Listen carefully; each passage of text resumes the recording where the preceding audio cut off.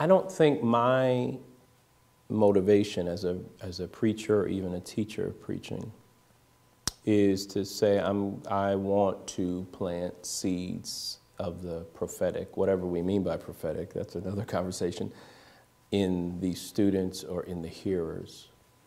I think my own approach to preaching is that I would be faithful to the gospel.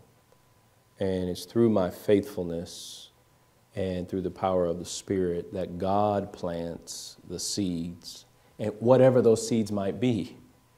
Because I think we can think, oh, we want the prophetic edge, but there's also the priestly moments, or even what Kenyatta Gilbert in his work talks about, the sage, the sagely, the wisdom.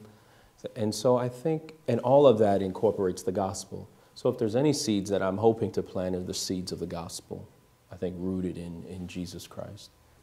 And once again, that's just the prayer, right? Because I'm planting the seeds of the gospel, but ultimately it's God who's giving the growth, and maybe something good can come from this stinky sermon.